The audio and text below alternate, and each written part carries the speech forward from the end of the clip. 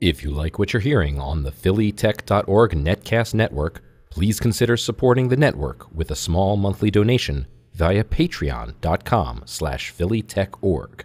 That's patreon.com/PhillyTechorg. And thank you in advance. You're listening to the Social Media Addicts Podcast on the PhillyTech.org Netcast Network. Sponsorship provided by Get Flywheel, optimized WordPress hosting at getflywheel.com, Wistia.com at WISTIA.com, and Zoho Mail.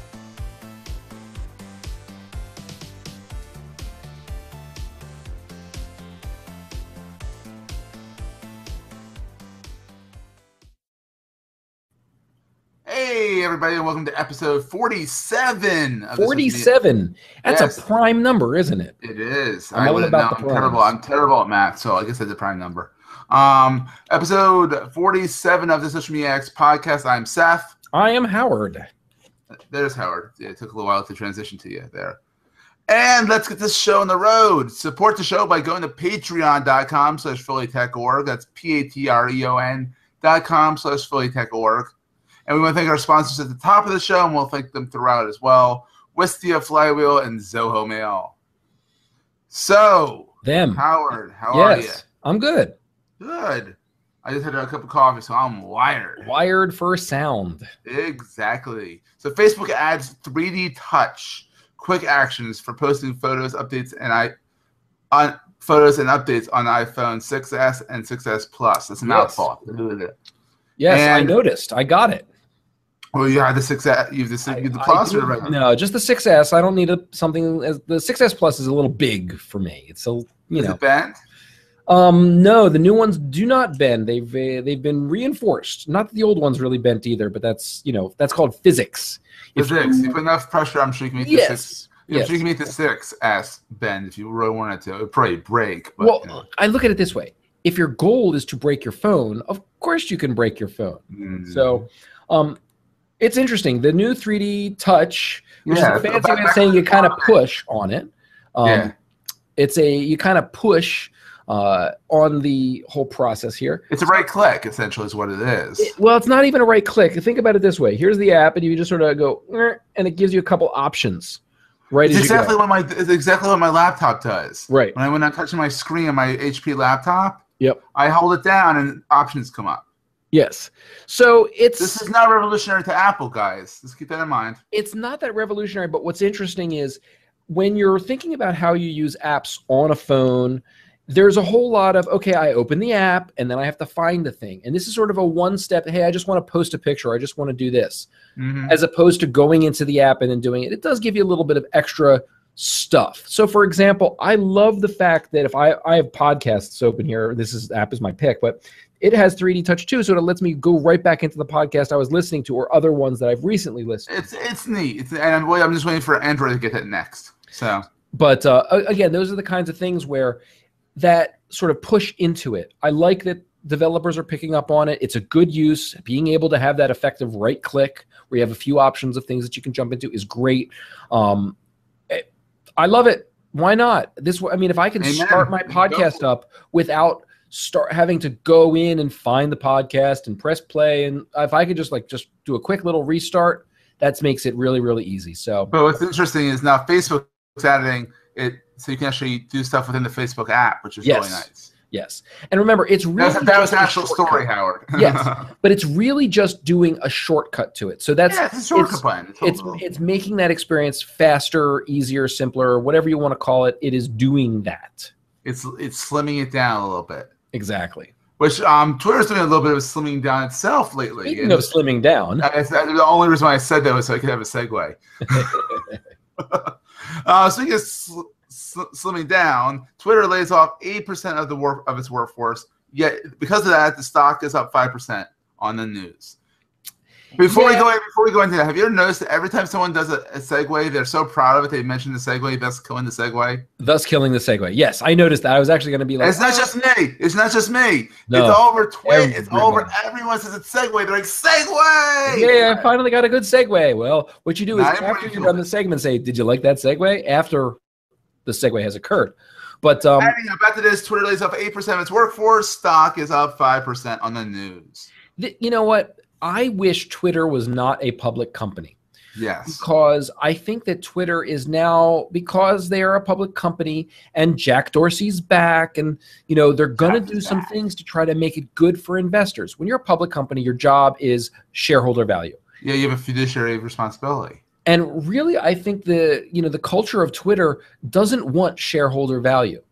It wants Twitter as this great experience. And when you're a private company, you can do things that make the experience great and make a good ad platform and do all these different things. And, unfortunately right now for Twitter, in order for them to show shareholder value, they have to do cuts. They have to be more Spartan, or they have to introduce new stuff, because if all they do is just keep being great at Twitter and keep doing great things for Twitter, the shareholders are going to go, well, where's the value?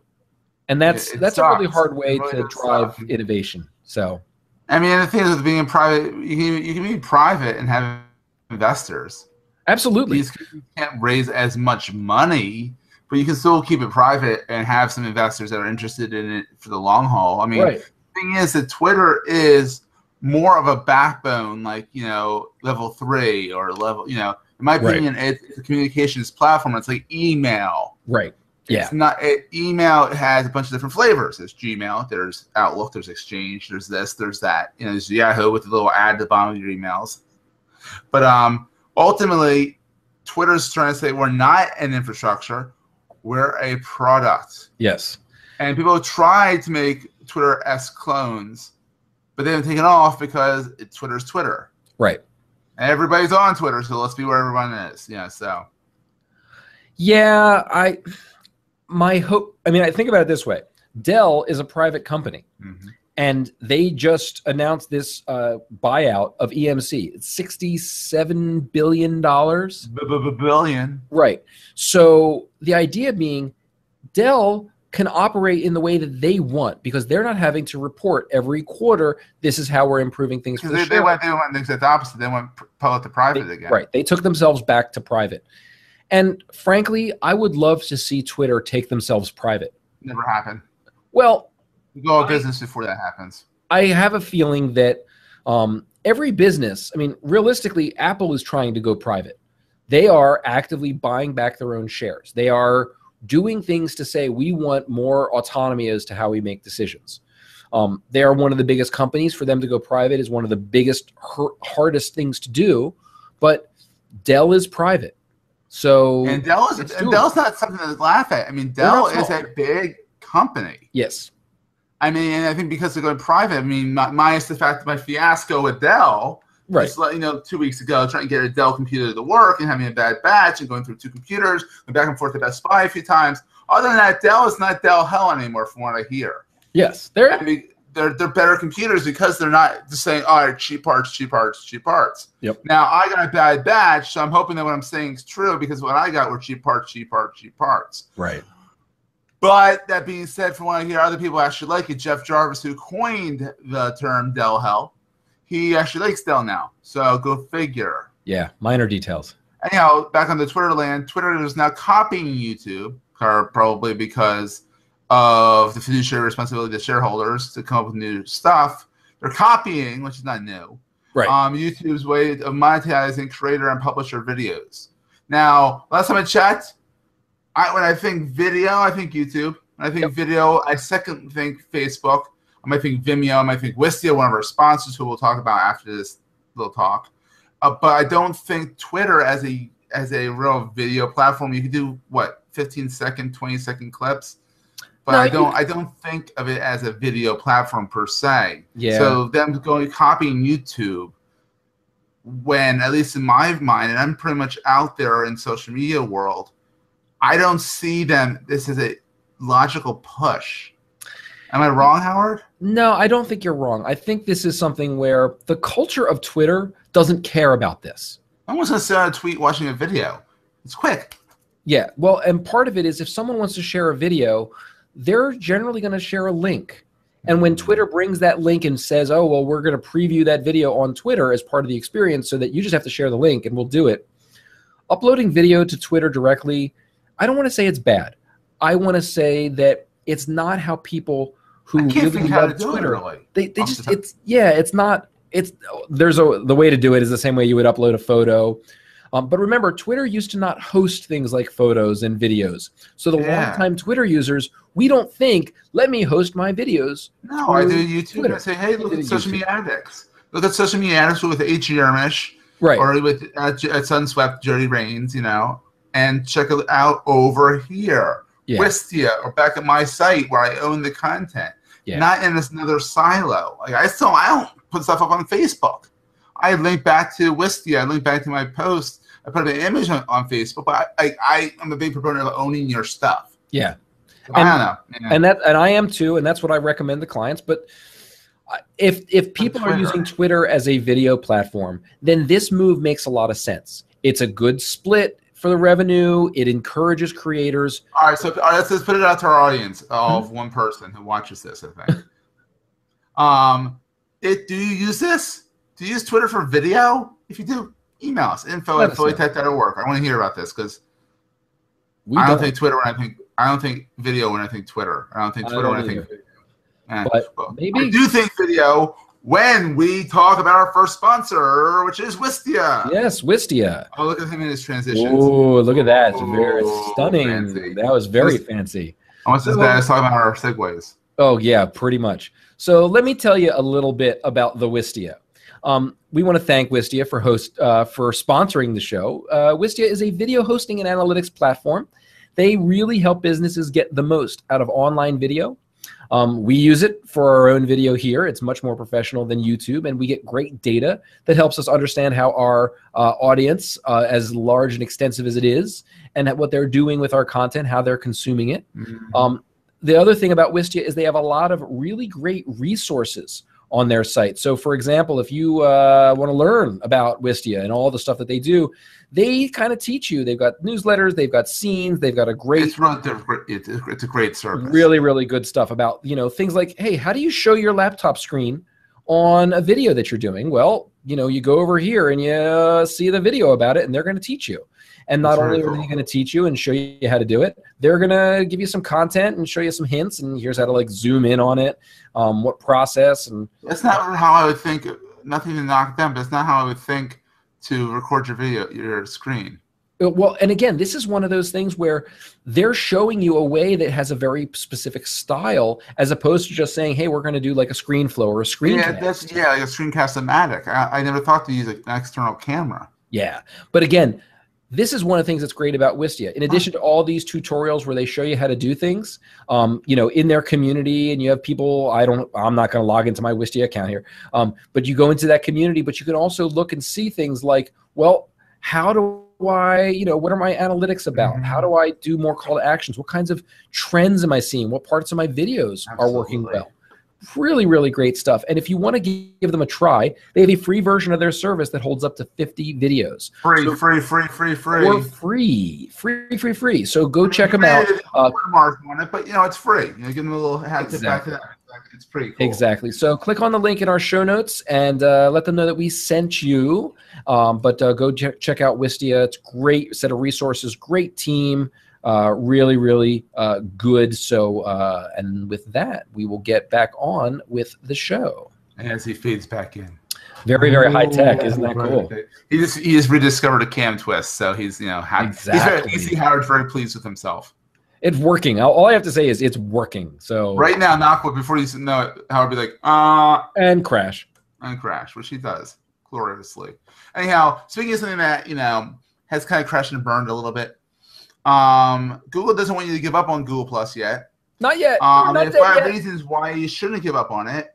I'm Mr. Google Plus. I was Mr. Google Plus. I'm never on it anymore. I think what's really interesting is when I'm on Facebook. Honestly, real fast. I'm on Facebook every day. Yeah. What the funk? I know. When I think about what content I'm seeing on Google Plus, I see exact copies of everything that I've seen on Facebook or Twitter. LinkedIn or Twitter.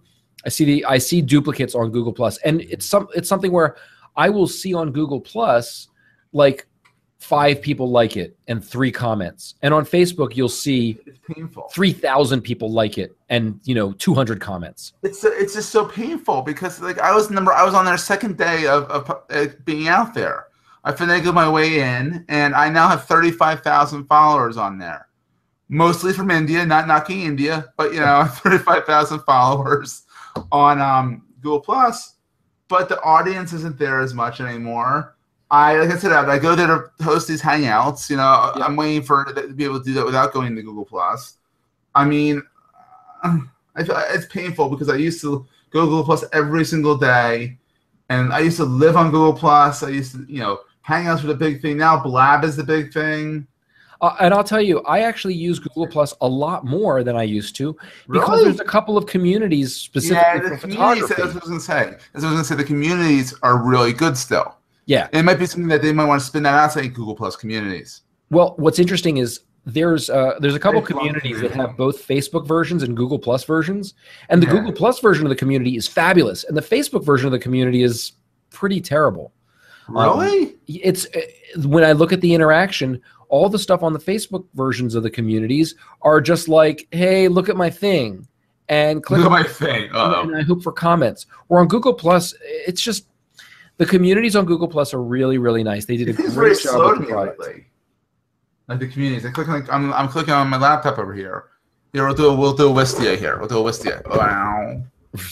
Oh, maybe he's sick here. Over here. Oh, I'm feeling a little seasick. It took that long for it to go to the community, which is very, very strange that they're running so slow. I wonder if there's having server issues. I don't know. Who knows? I don't know, but I don't know. I'm actually finding like Facebook groups with their app is pretty cool. Because like I belong to I Love Road Cycling is a great, Are you in that one, Howard? I'm not in that one, but you should. It's really cool. There are a number of groups that I'm in on Facebook. And there's some bad ones. There's some ones that are like, I have one that no one's in. I created it and I kind of forgot about it. But, I just looked here today, and one of my community social media marketing consultants, whatever the hell it's called, I don't remember myself, has 800 people in there. 800 people. I'm like, I didn't do anything to cultivate that. 800 people thought that was interesting, but there's no interaction in there. Mainly my fault. I haven't cultivated it, but I don't know. It just Google Plus was there for me. I had massive love. I fought against their oppressors. I fought against the mass media saying Google Plus is dead from the get-go. I don't think it's dead. I think it's very niche. I think it's going the way of Ning before Ning got whatever the hell happened to Ning.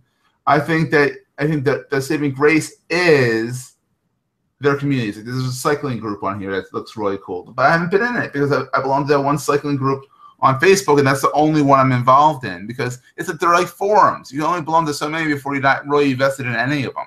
Right. I don't know. You can see I'm passionate about that, but Absolutely. In other Google news. In other Google news, they have a new Maps search result interface. Yeah, I've noticed that. It's a little weird. It's a little bit weird. I think it is a good change. They're never really good at introducing them. You get used to them eventually, but they're like a little weird. Yeah. And sometimes you look at how they change things and you think back, was it broken before?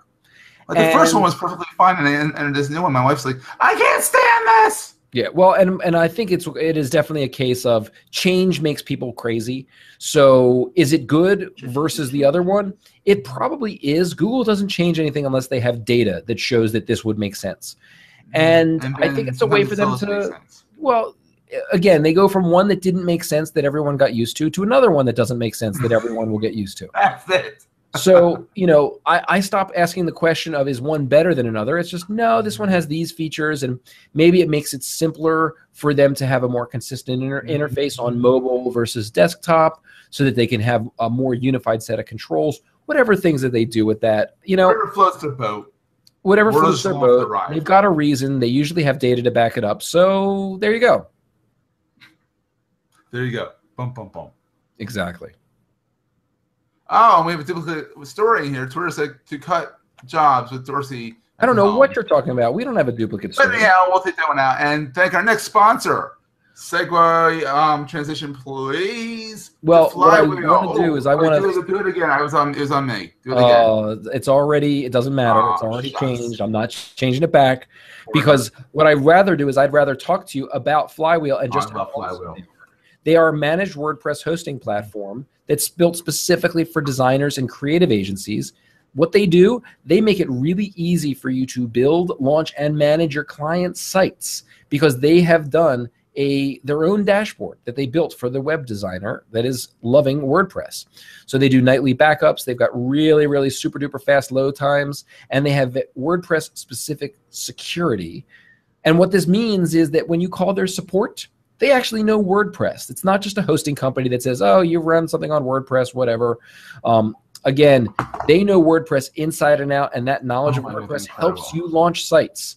They help you figure things out. You don't have to suffer by not knowing whether something's going to work or not. So again, they will help you out and say, hey, this plugin's causing an issue. Oh, it's so helpful. Oh my God. I write them at their emergency account because when things break, things really break. It's not them, it's WordPress.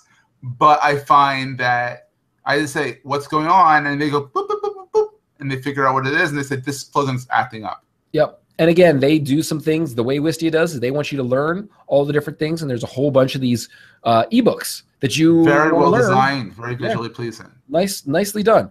There's a new one in there. Exactly. Go check out Flywheel. Go to the link in our show notes so that they know that we sent you. Yes, and there is a link in the show notes that we get massive credit for if you do it. SOCL.BZ/ what is it? Flywheel. Flywheel. All lowercase. So go sign up today. Yes. Because we like them. And they are very, very nice. I like this CamTwist. It's nice. I'm going to get a kick out of this. Howard reappears. They reappear just sort of like clouds, exactly. Just from the clouds. I mean, we're killing that. We're really killing this transition. Yeah, really killing it. But they're it's new. It's neat. So, this was a big story. This is an interesting story here. Microsoft helps. Oh, I'm still looking at Howard drinking water here. Let me change it back to May. This is what happens when you drink a cup of coffee before the show. You go, wee, I'm zooming. Luckily, Howard's just saying, oh my God, Seth has lost his mind. Already has. Just part. This part of his mind. Microsoft has helped the NSA bypass encryption. And new Snowden leak reveals. Wait. First off, there's still more Snowden crap coming out? The treasure trove of Snowden information is so deep. And one of the things that he initially intended was, look, there's so much here. It's going to take you years to go through it and talk about it and expose it. So rather than just dumping the data onto a site and letting everyone have a free-for-all, part of the reason why he turned it over the way that he did to a very specific set of responsible reporters was to say, look, you're going to need to take some time, so go through it. This was an oh shite moment for the reporters. They're like, oh my God, this is our career. Yeah, and it really has turned into a career for Glenn Greenwald. It's something where for better and for worse. Well, for better and for worse. But again, these are the kinds of things where when you're able to look at a very specific piece of data and then do the journalistic fact checking. Who do I need to talk to? Who can I follow up on? So that it's not just here's all this information, but actually do journalism with that information. It's not the WikiLeaks approach. Correct. Have you ever gone to WikiLeaks and looked at it and like, all right, I'm done. I can't. Well, it's just I need analysis. Yeah. Like the thing is, I'll go to what was it? What's Glenn Greenwald's new thing on First Look Media? It's whatever his part of First Look Media. He does a whole thing, or he runs a whole department there, and I like his analysis because he explains it to me. He doesn't say, here's the stuff. Right. Go out and he explains it. He does the journalistic method and explains it to you in 8th grade reading level manner, as you're taught in journalism school, which I went through. He goes through it and explains to you what you're looking at and why this is a story, which I like. There's some commentary in there. much to his detriment, his boyfriend has been detained here and there, flying between the U.S. I mean, he luckily lives in Brazil, and Brazil's like, screw U.S., we're not extraditing Grunwald. He's just a reporter. So we'll see. Here's something else in the news. Apple confirms it's disabling the News app in China. Yeah. Are we surprised? Well, you know what's interesting about this? Apple had to make a choice. And its News app basically pulled in news from lots of different places. So it could choose to it could say, you know what, we're going to censor some sources, but not other sources. And then they consider a safe harbor. Exactly. So what they said was, look, we're just going to disable this app so that if you're in China, this is a feature you don't get because we don't want to have to play the censorship game. So on one hand, I think they've appeased the Chinese government and said, hey, Chinese government, we're not giving people access to this thing, but we're doing it in a way that says we're not censoring. So people can still use an iPhone to go look at whatever it is that they want to look at. But the News application, because of the way it curates and brings things in, it's less messy to just say forget it. Correct. And look, China's a huge market for Apple. It's where all of their growth is going to be. So is it second or first population in the world after India? It's before India. Yes. And that's even with saying you can only have 2 kids. Right. But again, this is the kind of thing where what Apple's doing is they're basically disabling a feature as opposed to being a censor. So I'm sure there's still some censorship in there, but just by disabling this feature, you're censoring. Right. But it's broad stroke versus individual. Like this guy talked about Tiananmen. Okay, we got to censor him now. That's more specific. It's more like, oh my God, you're censoring me. Versus like you can go anywhere else via VPN to find out stuff about Tiananmen Square or whatnot. Right. Well, and but you're not going to use our app. Well, and the interesting thing about this is it appears that the way that they're doing that disabling of the app is they're using geofencing. The same thing that gives you really good, accurate results in maps and like Starbucks and all these different things. They're using that same technology to say, well, if you're in China, we're geofencing this app to prevent it from working. Which is interesting versus VPNing. People VPN because they're physically in China. Right. It's not virtually in China, they're physically in China. Correct. And because they're geofence. Now, I'm hoping that we're going to get some, letters to info at PhillyTech.org telling me that I'm completely full of poop. But I'm as far as I know, geofencing means that if you're physically somewhere, you can't get around this. Now, I'm sure there's a way to get around. I'm sure there's a way to spoof where your location is.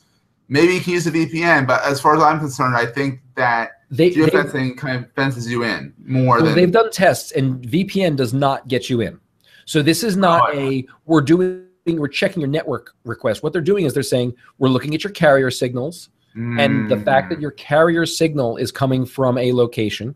We're looking at GPS, which gives you a location. And, we're basically you probably saying... can still spoof it, but it'd be really hard. I think that in order to do it, you would probably have to be on Wi-Fi and you would have to effectively be on airplane mode so that you weren't using any of the carrier signals. Just use the internet and use a VPN. It's not worth it. Not for the News app. I hear it's not even that good. Yeah.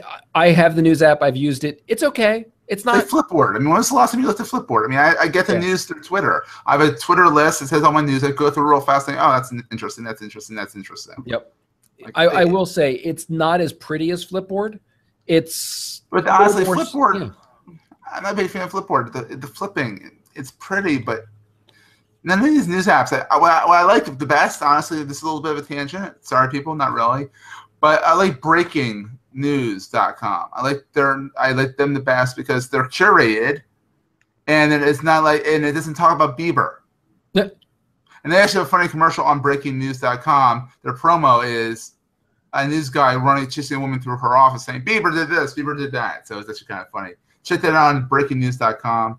I think it's a subsidiary of Comcast and of NBC Universal. But they curate from all different sources, so it's really neat. So, Medium. And I'm not talking about dress size. I'm talking about Medium, which is actually, do you know their corporate name is A Medium Company? Okay. I think that's kind of funny, a medium company. Yeah. Well, there it is. Some geek humor there. Anyhow, Medium, which is a lot of people who don't know about this, who are probably under a rock. Medium is a blogging area, a blogging website where you can blog freely and talk about whatever you want and have people come to it. And people go there all the time and comment. There's a lot of nice features. But now they are letting you, I would say, shadow your URL over their sites. You can have howardurmish.news, right, and have it point to your Medium account, thus branding it for you. So it's turning into a blogging platform even more. It's more self-branding for yourself. What's interesting is when I read this article, you have to email them saying, I got this set up, can you please turn it on for me? Which, can you imagine that inbox? That's crazy. I get the sense I like that though, because the personal touch. Well, I get the sense that that's a stopgap until they have all the things worked out. Effectively, what they're doing is they're becoming a, I'll call it a lightweight competitor to WordPress and a lightweight competitor to any kind of blogging platform where you can have your own domain. So whether it's WordPress or Squarespace or Wix, if someone's really all about writing and they want to brand it for themselves, why not? Now, the downside of the way that they're doing it. Let's stop there right there. There is no branding. It's still Medium. When you go there, I went to a domain that turned out to be Medium. It's Medium. It looks like Medium. It's just your domain up there. That's the only branding that you get. Continue, Howard. One of the things that they aren't doing is actually related to legacy content. So if you wrote stuff on Medium and you now want to brand it to your own domain, they're not going to go back and say, oh, well, this content's really yours. So we'll now refer that to your original URL. So all of your legacy stuff stays in the legacy world, and the new stuff can be shadowed. Because that's weird. Well, they don't want to lose their search relevance. Remember, one of the good things about Medium is that Medium rises all people on Medium because of the way they index. So now you're going to be diluting it by putting your own domain on top of it in terms of what Google and other search engines will see. Really? Yes. I mean, yeah. That's one of the things. If you look at their frequently asked questions, that's the reason that they're doing it. They could technically do it. Yeah, very easily. But they don't want to break this URL with this ad sign, this Twitter account is now this. Yeah. I think it's actually more work to not do that. I think it's actually more work to not have the legacy stuff go forward than it is to let the legacy stuff go under your domain. I think it's actually, the more I think about my web design brain, that actually is more work. Well, but remember, they're not actually giving you a platform that you can customize. What they're doing is they're effectively hosting text content. So there isn't that much that they need to do other than some basic cloaking technique, which, you know, if what you want is a place to put a story up and you're not trying to really do anything fancy with an actual website, this works. So making it so that you can have your own custom domain that takes people to your stuff, it's fine. It's not a replacement. It's a small step from freebie to, okay, I want to have a little bit of branding. I wonder if they're going to charge for this eventually, or charge for more features, because there's no Speaking of, remember, this is Ev Williams' company. Ev Williams started a Blogger, made Twitter with Jack Dorsey and a bunch of other guys. I read the book, Hashing Twitter, but I forget the names of everybody else. But Jack Dorsey, Ev Williams, Biz Stone. Yep. Biz Stone was actually back with Blogger with Ev. But then Ev went back to the blogging area with Medium. So there's a little bit of history here in a way. And I just think it's interesting. So Howard, what are we doing right now? We are podcasting. And how long has podcast been out in the world? About 2 decades. About 2 decades.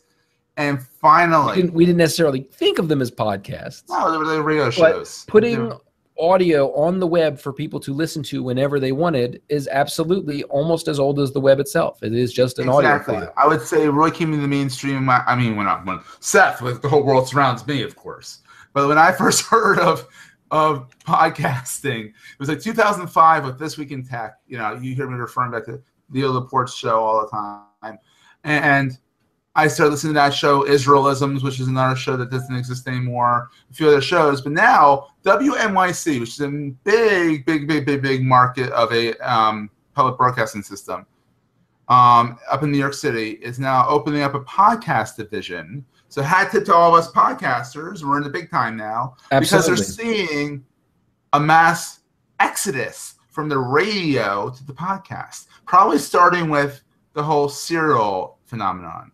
That they're saying, hey, look, serial can do it. Why can't we do it? And I think it's great. What do you think, Howard? I mean, your podcast. Yeah, I think one of the things that, I like to listen to or watch what I want, when I want, where I want. And podcasting is really just part of that. So if I want to listen to a particular, audio podcast or watch a video podcast, I don't want to think, oh, well, I have to wait until this day. I've got to make sure to remember to DVR it. It's like, no, I've subscribed. When new content shows up, it's on-demand radio. It's on-demand radio. I think about it this way. On-demand radio, what does it not have? It doesn't have live feedback, live interaction. But it also does have convenience. And I can tell you, when I think about the number of times in my life that I've thought, I really want to call into this radio station, that is the number of times that I've wanted to call in is like I could count it on one hand. Preston Steve, maybe that's it. Yeah, or Howard Stern. I think about it this way. I'm enjoying it. I'm listening to it. If it's happening 2 hours later versus right now, it really isn't going to change my enjoyment that much. So, with that in mind, like this, I mean, if anyone wanted to watch this, I mean, I've released it publicly on Google Plus, but no one really looks at Google Plus anymore, supposedly. Right. But Blab, you do it live, and they actually send you the files. Yep. I mean, you can actually do a live show with live call-ins if you really try. Yep. So you can. So again, these are the kinds of things where it's nice to see more of the traditional side, just recognizing that the internet isn't bad for them. The internet is good for them, and it's just different for them. It's just new. And also not repurposing their shows, which I do like that you can get some NPR shows. There are radio shows on as podcasts. But WNYC and hopefully WHYY will do this eventually down in Philadelphia, where we're based around. But hopefully they will see that we should, yes, releasing, a day later shows of our radio shows is great. I mean, they're now recognizing that let's do some, non-live stuff. Let's have more fun with it. Like maybe some live drama, like radio dramas that you don't necessarily want to do live. Yep. So, segue, please. Hold on. Now I'm on you, so can we see the fade? You're on me? Well, then what I want to do is I'm going to run a little spot here. Yes. There we go. Very nice. I promise, guys, next show we'll just do this fade-ins without the commentary around it. But yeah, let's thank our next sponsor, Zoho Mail. Howard, tell us about Zoho Mail. Why don't I play that again? There we go. Howard, tell us about Zoho Mail. Howard? Is it not playing my video? It's playing your video. You're just not talking. Are you sure? You're not talking. I hear you talking right now, but you need to talk. You need to say the speech. I see your video. You saw the video, but you didn't hear the audio on it. I didn't hear your audio. No. Oh, well, that's a pain. You were trying to play pre-recorded audio. Yes. Are you getting too fancy? You're breaking the podcast. I'm not breaking the podcast. Now we're black screen. So, we'd like to thank Zoho Mail. They're a professional email designed for your business with professional class features and security, as well as the convenience of a web and mobile, access. Learn more about Zoho Mail and sign up for a free, ad-free account for up to 10 users. It's ad-free, and free for 10 users by clicking on the link in our show notes. And thank them, and they're awesome. They did a redesign recently, and it's really slick looking. It doesn't look like Outlook from 2003. It actually looks really slick. I really like it. So it's a good alternative to Google Apps. I mean, Google Apps is great. I use Google Apps all day long. But I like having Zoho Mail for the Philly Tech because it's free. And if I wanted more space, I just have to pay them the same price I pay Google Apps for. But when I need to get the space, it's there for me. So it's nice. And here, look, there's Howard. He's back. Hey. That was a failed segue, whatever spot. Whatever. We move with it. Let's go on to our picks of the week. Now, I talked about this one, I think, with you, Howard, before. FullContact. Yes. App. It's the app. But they recently, they've had an iOS app for the phone book thingy for a while now for iOS. They now have it for Android as a beta. And between their card scanning, which is interesting because they actually have people reading your cards and transcribing them for you. Oi.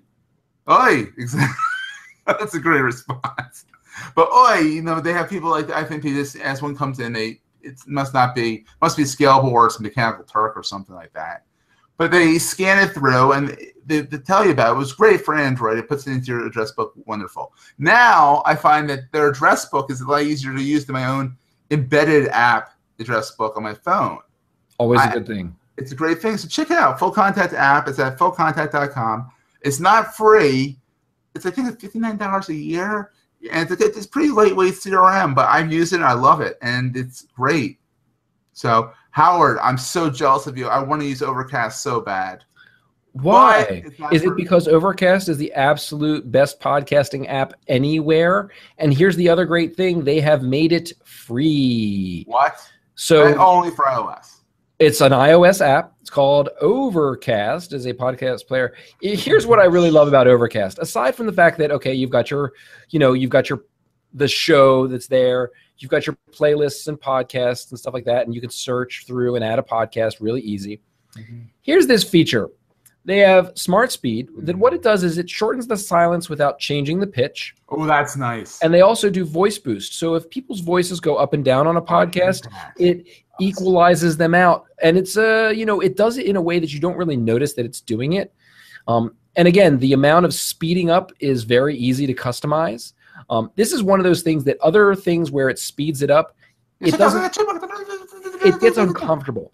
This does things like it just takes out those little silences. So an episode that might be 39 minutes becomes 36 minutes because you're only giving it a little boost. You're only saying, just make it a little bit faster.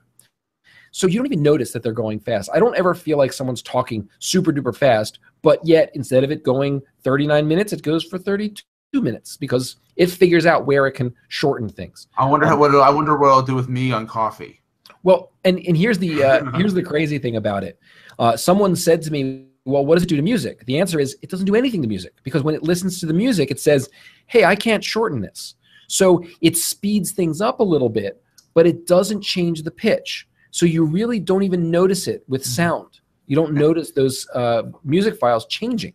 This is Mark Arment's yes. app, right? Yeah. Yes. He just recently was in the news for his ad blocker that he took off the market, but this is what made him big. Yep, he's still taking donations, and there's still some extra fancy in-app purchases, but for all intents and purposes, Overcast is free. And the normal average user will use it. They'll use it for free, and they will love it. And, great that they're doing it. Why not? And for a quick hat tip to the Android side, Pocket Cast is on both platforms. And Pocket Cast isn't half bad. I really like them. They do similar stuff. They're Aussies from down under. But, I mean, Overcast... you hear about and you hear about Marco Arment and what he does, and how he's been I think he was one of the original app developers for that iOS system, and he just is a really good developer. And you hear about Overcast all the time, and you're like, it won't make me go out and buy an iOS device, but it's intriguing. Yeah, Marcos did Instapaper. Instapaper, that's the one, Instapaper, and he brought it to Android. Yes, he did. Brought it to Android and sold it for a crap ton of money. Yes, he did. Good for him. Good for him. Now bring Overcast over, please. I'll buy it. I will buy it if you bring it over, Marco. I'll buy it. I'll pay and the fact that he's launching it as a free app on iOS, it actually shows signs that it will come to Android. You think so? Yeah, because there's this is one of those things that a lot of iOS developers would look at the money and say, well, why should we launch it on Android? Because no one buys apps on Android. So if he decided that this app is making money without charging for it, because whether it's in-app purchases or I haven't seen any ads on it. I don't think that's part of his experience. But in-app purchases, a lot of people on Android don't buy apps.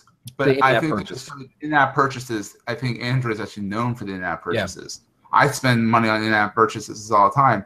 It annoys me sometimes when it's like, I thought this was a free app, and now I can barely do anything without buying it. Right. But I'm more apt. Oh God, pun not intended. I'm more apt to buy the in-app purchase once I'm saying, all right, it's downloaded on my phone. I want to use this. I committed to doing it. All right, $3. Here you go. So hopefully it'll come. Marco, bring it to Android. So anyhow, we want to hear from you. Email us about anything we talked about this show. Email saying Seth, lay off the coffee before the show because you're talking faster than Howard and more than Howard this episode. But he did another transition, which I missed. We want to hear from you. Email us at info@PhillyTech.org. Tweet us at PhillyTech_org. And that's actually where we do get a lot of feedback on the Twitter account.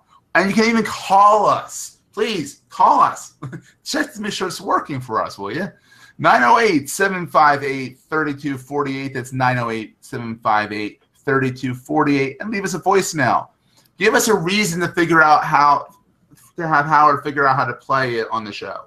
He would love that challenge, right, Howard? It would be my pleasure to be able to play it on the show. He was all excited. He was like a kid in a candy shop at the beginning of the show. Look what I made work. Look what I made work. So it's a good thing. Give Howard projects as if he doesn't have enough. And real fast, Howard, where can we find you? And please plug your new course. Oh, I have a course. So you just remembered all of a sudden. Of course, what I want you to do is just go to howardyermish.com, and there will be a gigantic. Hang on a second. Drum roll. Sorry, I threw him off. I didn't know I was going to tell him I was going to do this. I didn't know. I didn't know. He's been putting up with me this whole time on coffee, so I figured I'd give him a plug. I didn't know I was going to get another plug. So in putting up the plug, hang on a second. I'm going to make this plug a good plug. What I want you to do. The build-up is killing me. Exactly. The build-up is definitely, definitely there. But what I want you to do is I want you to go over to my website, which is howardyermish.com. And there is this big old button here that says Powerful Social Sales with LinkedIn. And when you click that button, it's going to take you, well, you can sign up for my free email as well and get the free course. But if you want to pay for a course, because it's a really good course, you go to Powerful Social Sales with LinkedIn. You jump over there, you click the little, you click the button, and then you click the Buy Now button that's up here. And when you do that, it's going to prompt you to make an account. You make an account, and then you're going to put in a promo code, and that promo code is PhillyTech. And PhillyTech is good for November. And that promo code is going to save you some money. I think it saves you. What did I say? I forget. If you wanted to see it, check out the interview show that we did with Howard yesterday, which is now live on YouTube and the interwebs. And while you're at it, you can find out it'll save you a significant amount of money. Yes, I think it's like it's $225. It's like $170. Let me tell you exactly what that coupon. I'm double checking everything just so that there's no issues, there's no weirdness. But if there is, you can always tweet Howard at @Yermish and scream at him. Right. So you use the coupon code PhillyTech and it saves $50. But that is until the end of November. So 11/30, which is November 30th. That coupon code PhillyTech will work and saves you $50 American off of the course. I highly recommend it. Well, I highly recommend it because it pays my bills. No. We'll make it less pluggy. I highly recommend it because I'm taking it right now, and though I'm a little too ADD to follow every step in the process because it's very intense. And it's a great course. It gives you step-by-step things to do every single day for 25 weeks. It is amazing. Even if you don't want to do it, all of it. I think it's lynda.com quality, in my opinion. I'm not just saying it because you're my buddy. I am saying it because you're my buddy, but I'm saying it because I mean it. It's lynda.com quality. And even if you just listen here and there and pick up some tips, there's tips that have been working for me. And I've just been going through it like, oh, that sounds interesting. Let me listen to Howard here. So he knows his stuff, people. And he's not saying it, I'm saying it. So there. HowardYermish.com. Use the promo code PhillyTech at checkout. Get say $50, 50 through November 30th. Yes. And you can find Howard on Twitter at @Yermish. Yes. Not Howard Yermish. You'll have a guy pointing. Yeah, that's the one of me saying, that is not me. Go to the other account. I love that one. That's funny. And you can find me at Seth Goldstein on Twitter. SethGoldstein.me is my portfolio site. Needs to be updated. Check out cycling.me. Cycling for me, excuse me. Not cycling.me. Cycling for me, which is cycling4.me. Sorry. Ooh, I guess not drinking so much coffee before these shows. Wow, this is like intense. This is intense. Cycling4.me. That's where I blog about my cycling habit. And I might have to go on my bike after this because I think I need to burn off some steam. But this has been a fun episode. Everyone needs, I think, probably needs to take, a chill pill, and me mostly, and enjoy the rest of the day. Very cool. All right, ta-ta for now. Take care.